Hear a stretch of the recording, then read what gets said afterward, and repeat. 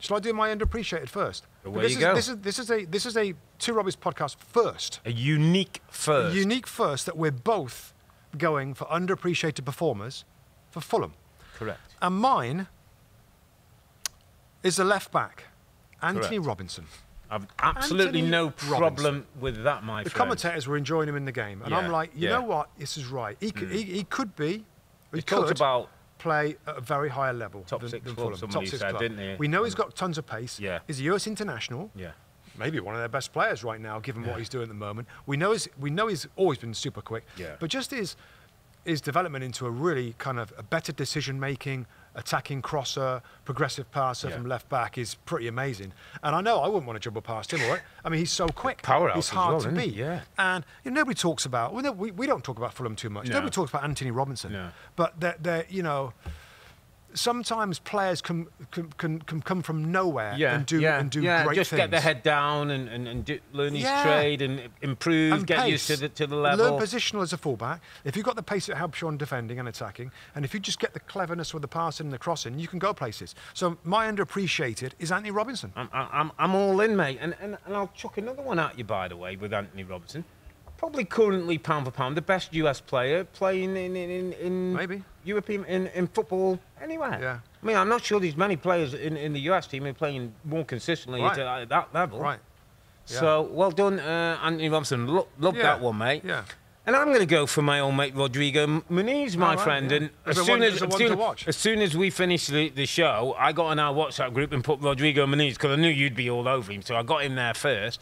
And it was just because he was I did a little bit of research on him. You know, you know the game's coming up. You know he's starting. You know that he's been in form. So you want to find a little bit about his background and things up.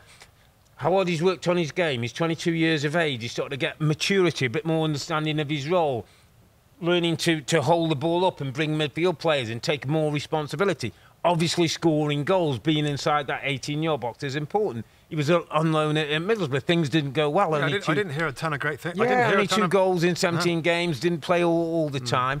Yet, Marco Silva, who's an excellent coach who deserves an awful lot of credit as well with this group, Rob, is developing a young talent who now, Raul Jimenez was fit, can't get back to the team. Manabroya looks like he might end up going back to Chelsea because we found one here who looks like he's a footballer. And I said to Bex, how exciting for Fulham that you've got a Brazilian young starlet who could grow into a proper player. Yeah, he could. Could grow into a proper player. I mean, let's hold the Jacks in 22. These 3 or 4 more years now of real development. He's got to get his head down. He's got to be hitting those 50 in a season, 60 in a season, getting those kind of numbers, and then we can start talking. But my underappreciated performer of the week, and for someone like Rodrigo Muniz, who hasn't been that easy. He's had to come a difficult way. He's playing away from his natural home of Brazil, and he's come good in the Premier League. Well done, young man. Yeah, now continue it through till the end of the season. Hi there, I'm Rebecca Lowe, studio host for NBC's coverage of the Premier League. Don't forget to hit subscribe to watch more videos all season long. And for even more Premier League content, from original series to live matches, head over to Peacock. And be sure to tune in for Premier League mornings every weekend on USA Network and on Peacock. We will see you there.